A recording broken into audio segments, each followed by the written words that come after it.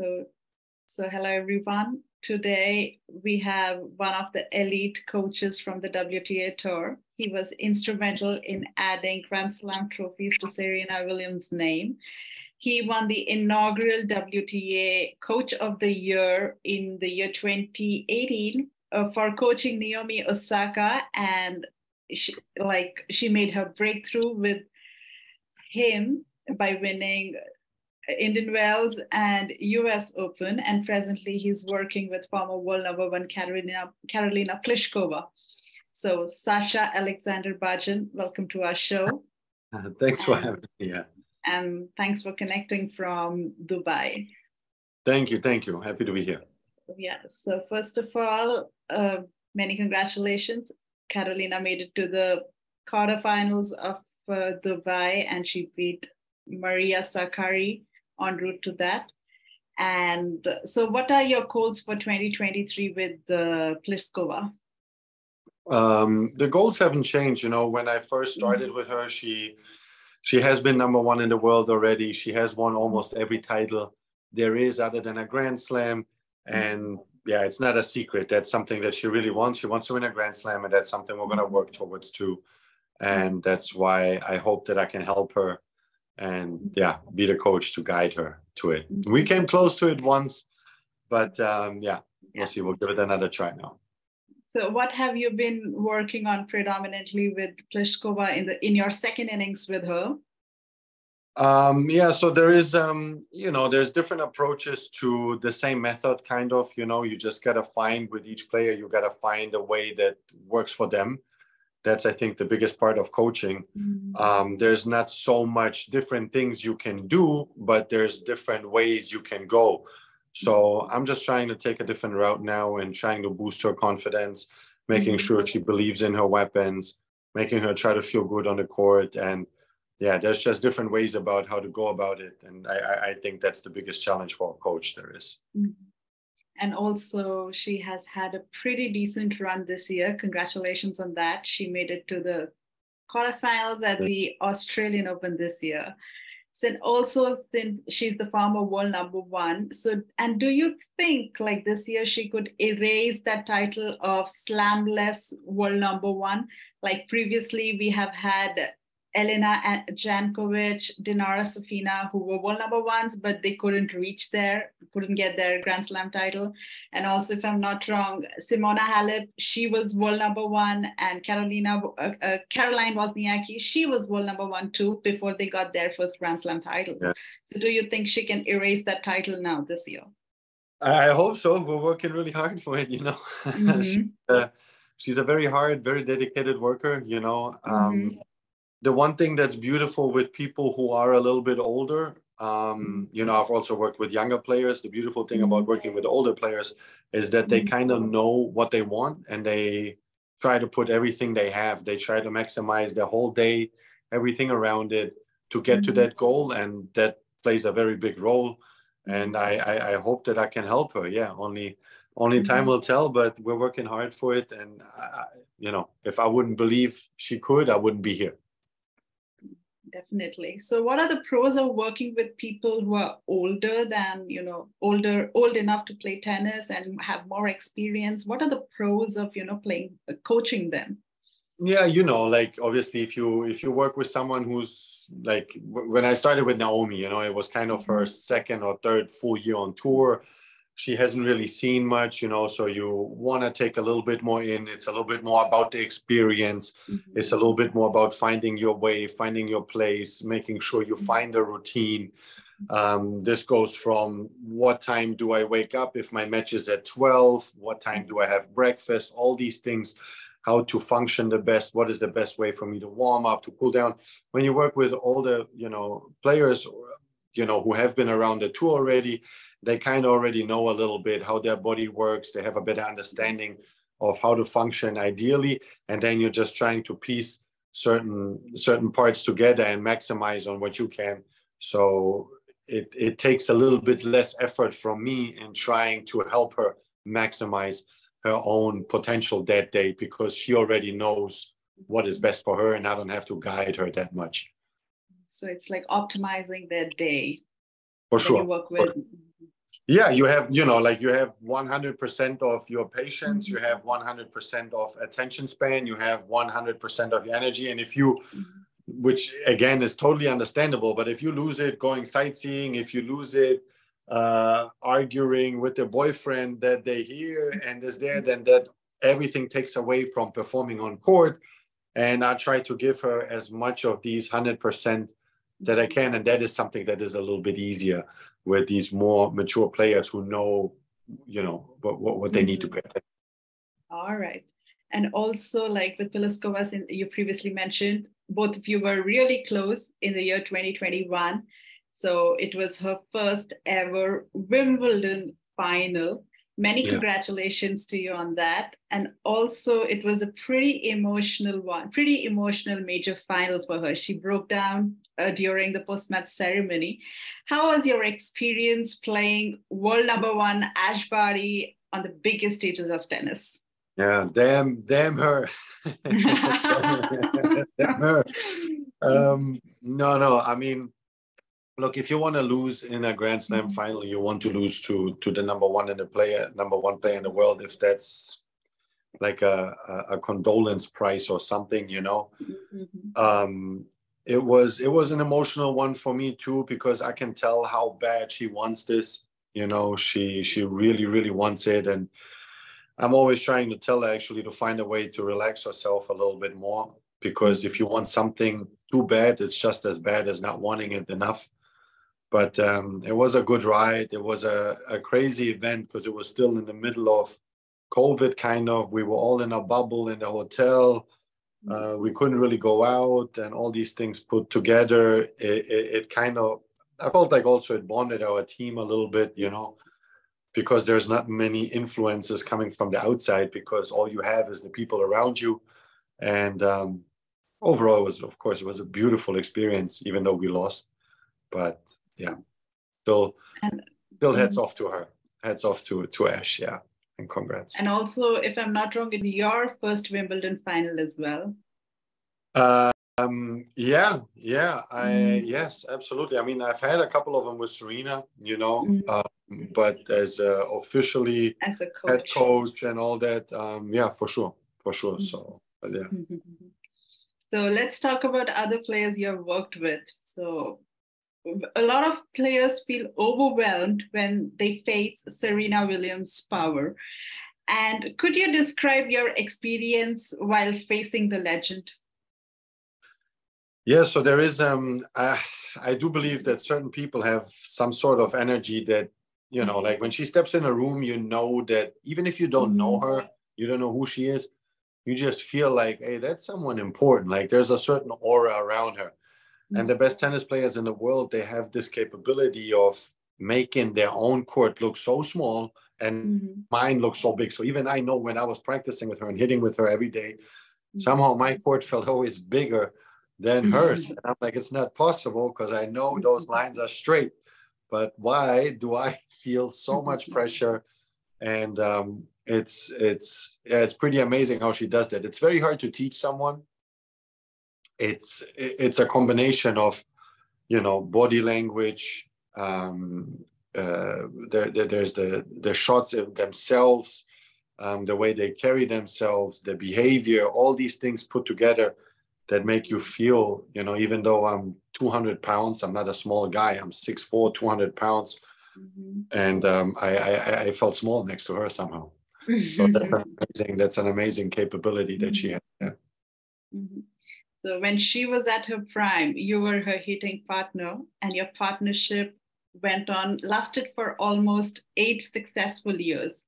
Yeah. So can you tell us what makes Serena so competent, relentless, and others on the tour fail to emulate? Like if you are 6'4" tall and you feel small in front of her, so what is it that makes Serena? If I could really pinpoint to one thing and teach that to others, I would write a book and be a millionaire overnight, So that's just, I do believe that's a certain God-given gift for her. Like she was meant to be a tennis player, same as Usain Bolt was meant to be a runner. Michael Phelps was meant to swim. Like if he was doing any other sport, he wouldn't be that great. So I do believe people are born with a certain purpose. She found hers early in life. while having also this amazing coach and her father who dedicated everything behind her and raised them from a young age to never doubt themselves, to always believe in themselves, to always play to win, not to lose, never be afraid. So there are so many factors that come in and that have been repeated throughout the years and years and years and years that made her this incredible tennis player and athlete that she is. So you're definitely a Serena fan, I assume. Yeah, of course. Who is not? Who's not? Even the people that hate her secretly love her. I know. Yeah, that is true. And how did you feel when she announced her retirement? Did you think like she has a few more years ahead of her? Yeah, so I even tweeted about it because I didn't say, like I wasn't one of those guys who then said, like bye-bye Queen and all this stuff. Didn't post anything on my socials because from her interview, she kind of left the door a little bit open. Like what she said was like, I don't see it as a retirement. And then all of a sudden she was like, yeah, I didn't retire. So I kind of thought maybe I was just hoping, that she would come back somehow and just still try to get this one slam in or one tournament. And but yeah, so it's sad, obviously, if the sport loses one of its greatest players to ever play the game, for sure it's sad. And but on the other hand, if one great player leaves, another great will rise, and it makes the tour more exciting. And there is a generational change going on right now in a lot of sports. So this is something beautiful to witness and to be part of a new journey, but it was sad. Yeah. So in women's tennis, who can not emulate Serena, so at least do 50% of what Serena did? Who do you think in women's tennis? Yeah, I mean, I do believe that Naomi had a chance to be right there. We won the US Open, Australian Open back to back. I do believe she had the chance. I do believe if she really wants to come back, I want to say she still has the chance. But right now, yeah, Iga Swiatek is the woman to beat. She's very dominant.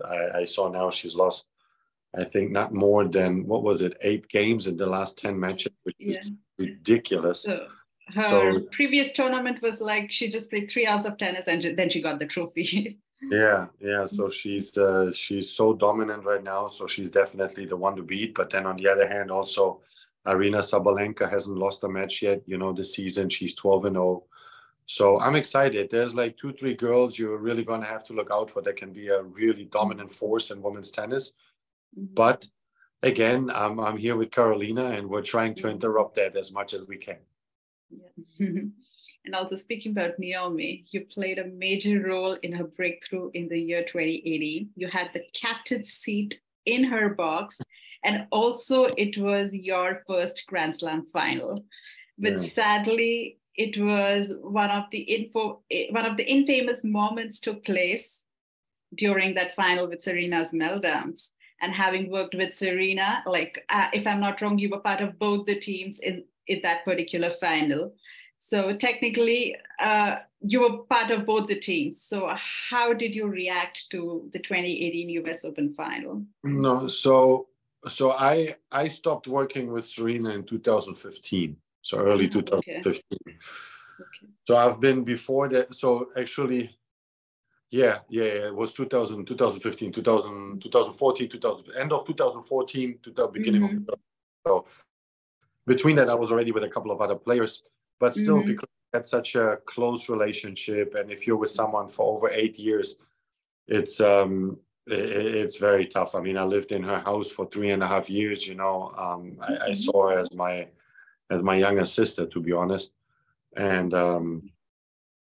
it was a very, very emotional finals for me. Obviously, I tend to try to put emotions aside. You strictly look objective. I'm in Naomi's corner. My job is to help her. She hired me for a reason. No matter who's on the other side, if it was my mom, my sister, it wouldn't matter. I would try to give Naomi the best chance that I have, because that's what I owe her. That's what I signed up for. But on the other hand, that night before the slam, before the finals, I didn't sleep, obviously. I even got death threats from some Serena fans. And it was a very emotional final itself with everything that happened. But yeah, at the end of the day, we won, and that's what I was hired to do, to help my player win. We got the job done, and yeah, I was happy. Also succeeding that US Open final, Naomi confessed having bouts of depression. But on the contrary, both of you went on to win the Australian Open 2019 just in a span of 4 months. And also she turned world #1 simultaneously. How did you guys manage to bounce back in a very short time? There's a few things about people that have a lot of success you will find out. I don't believe that, let me rephrase it here. There's 2 types of people, okay? If you have success, there's one person that is like, oh, this tastes nice. I like it. I want it more. Give me more. What do I have to do to feel like this again? And then there's others who will relax a little bit, they say, okay, I achieved this now and I want to relax. So I have to be honest, after the Grand Slam final, it was actually pretty easy. I didn't have to motivate Naomi very much. She was really hungry. We got straight back to work. We even, you win the US Open on Saturday, you have Sunday morning America, and Monday we were already on the way to Tokyo, for another tournament. So the next day I bothered her, asking her, hey, what time do you want to practice? And she just won her first Grand Slam. So she was very hungry. I was still hungry, and it just worked out. It just worked out that way. I think she's still hungry. Don't you think so? I don't know. I don't know. I'm not with her anymore. I can't comment. I can't comment on that. But I would hope so for her. But yeah, I can't comment on that because I'm not around her anymore. I don't see her. I don't know how she wakes up. So yeah. So last month she announced the happy news. She announced that she was pregnant. And do you think with the current level of competition on the tour, she can bounce back to her former level? I do always want to think that she has the ability to bounce back. It's going to take a lot of work, but she's still young. The way I see, also the way she's gifted with her body and her shots, she's very fast around the court. So I definitely think if she gets the right people around her to help her, make sure she dedicates as much as she can of, besides being a mother, everything else into tennis, then I do want to give her a chance. Yeah. Is it going to be easy? Absolutely not. But can she do it? For sure. Speaking about motherhood and tennis, you have worked with one of the fierce tennis players on the WTA Tour, who is Vika. And lately she has had a brilliant run at the Australian Open. So do you think she can pull off another slam? Yeah, for sure. Like if she was at the semis in Australia, she wasn't far away from it. She is an unbelievable, fierce competitor. Like she would, if you're on court on the other side, she would do whatever she can in order to get this win in. And that means a lot. There's not many athletes that I know that are this eager to win and to do no matter what to win. Like I gotta be honest, I played a couple of times squash with her and it's impossible to beat her. Like she would even cheat me a couple of times just to get the win in. So it's she wants to win so bad, and it's I hope that helps her. I hope that doesn't weigh her down. I hope that helps her. And she's not far from it. She's playing some high-level tennis for sure. But why do you think it has been challenging for the WTA tennis players after becoming mothers? Like in the Open era, we just had Kim Clijsters who pulled off a slam. And And Serena was there on the doorstep 4 times. Vika was there once. So do you think, like, what is stopping them? And, what is so challenging? Like, they are unable to get that slam. I mean, first of all, the transformation that you go through with your body, obviously that is something that weighs on you. I can't speak from it because I would never experience what they experience and what they go through, but it's a fact that that takes a heavy toll on your body. And then the same, I do believe that the bond between a mother and the child is for sure also, I'm not saying a father doesn't love his child, but I think that the bond there is a little stronger, and that maybe it's really tough for them to dedicate also like really this 100% only to like be so selfish and go out when they have their kid on the side and they sleep with the baby and stuff. So there's so many factors in that I think that mothers, I have to say, struggle with a little bit more, and I wouldn't be even able to name all of them. You're going to have to ask some of those ladies these questions. They would be way, way better. They would answer these way better, but yeah. All right. And also you had collaborated with Diana Yastremska, and presently with all the ruckus going around in her home country, of Ukraine, she's having a tough time. Do you have any words for her? She's so talented. So it's tough to see the ranking that she has right now, but that doesn't mean that she's playing that type of level of tennis. She had a little bit of bad luck with that anti-doping case. Whatever happened there was unfortunate, and she was able to continue, but she lost a couple of ranking points. Then with the war, I'm sure that weighs heavy on her and can't be easy. She has friends there. I once was there in Odessa before we started collaborating.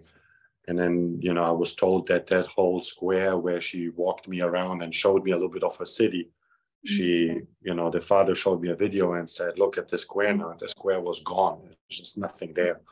So I can't even imagine what she goes through and how hard it must be. And the fact that she's still able to, focus and put that energy onto tennis and tries her best is amazing. And I do believe she's going to be back in the top 25, 20s in not such a long time. That's good to hear from you. Like, she'll bounce back pretty soon. And also, like, you have been working with all high-profile tennis players, mostly from WTA Tour. What made you choose this career path, hitting partners, coaching?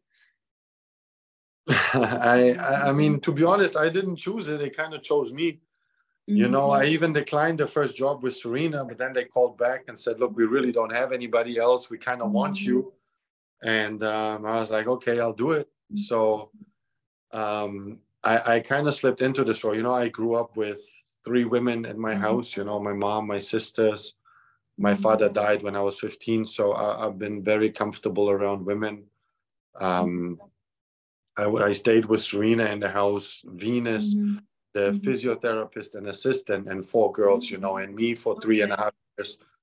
So I've had offers from guys. It's not that I don't want to coach guys. It's just that it has to make sense for me with the type of personality of the player and their goals. And I have to make sure that I am the coach who is able to help them, And if I think I can, then I'm happy to work with a guy. I had some offers in the past. And I'm sure hopefully I will get some more in the future, but it just has to make sense. So I don't label me just as it just happened to be all girls somehow. So since you mentioned about living at Serena's place, so which year was it? For 3 years? That was from 2007 till 2010, 11. And then I moved out and I got myself an apartment. Okay, so they were already big stars by then, like both of them, Venus and Serena, they were dominating during those years. Yeah, so she already was. Obviously, she had her, she kind of like fell off a little bit. 2005, 2006, 2007 was the year she started coming back a little bit more, But yeah, when I walked into her living room, there was trophies from Wimbledon, US Open, Australian Open. And me as a 22-year-old kid, she was 24, so only at that time. That's it's a little bit intimidating. So yeah, I had to make sure I keep my shit together. Sorry, but that's how it is. How was it living, amidst of, the two legends? Can you please tell us? Because I don't think so. People on the tennis tour itself, they get to experience such things. Yeah, so I don't know. I'm genuinely, it's a gift and a curse. I always say what I mean, and I mean what I say, and I'm not very starstruck.